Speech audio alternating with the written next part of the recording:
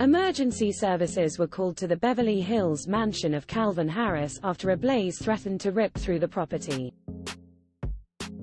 It's said smoke was spotted coming from the Lavish property after what was reportedly an electrical mishap.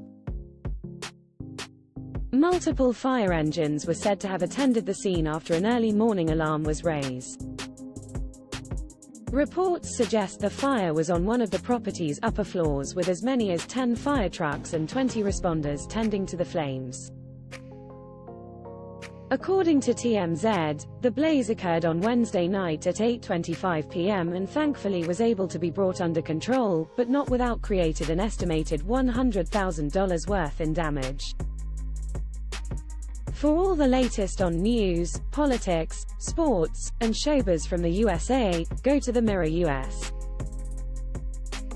Read more. Usher reveals he'll be skating at the Super Bowl halftime show as he dishes on performance. Insiders have since claimed that the fire was discovered to have come from a third floor of the mansion right near the home theater. We'll be bringing you the very latest updates, pictures and video on this breaking news story. Please check back regularly for updates on this developing story here. Get email updates on the day's biggest stories straight to your inbox by signing up for our newsletters.